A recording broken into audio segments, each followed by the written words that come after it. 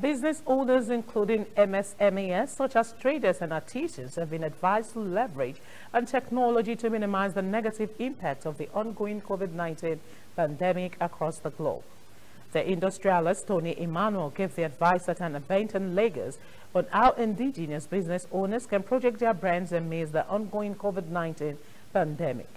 Emmanuel, who noted that though COVID-19 has impacted businesses negatively, a community like Office Service, which leverages on technology, has made it possible for indigenous brands to offer services seamlessly.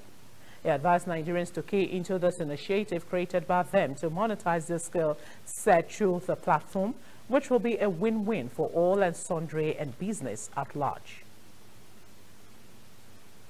1, 2, 3, go. Okay, with the up, make sure that you wear your masks and all of that.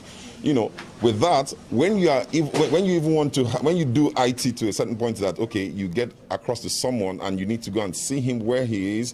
Now you have to make sure that you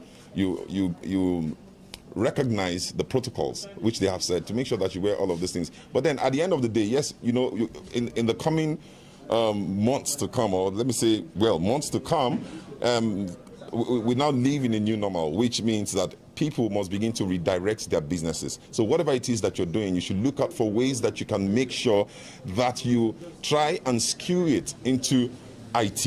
You know, IT has come to stay, and there's nothing we can do about it. So say, for instance, you do farming, you do anything you do, you have to begin to look at how you can actually craft that thing to make sure that it fits into an IT world where you can actually minimize interaction with people and also maximize your reach, because what IT does for you is it makes you to get reach in seconds or in minutes. So what's the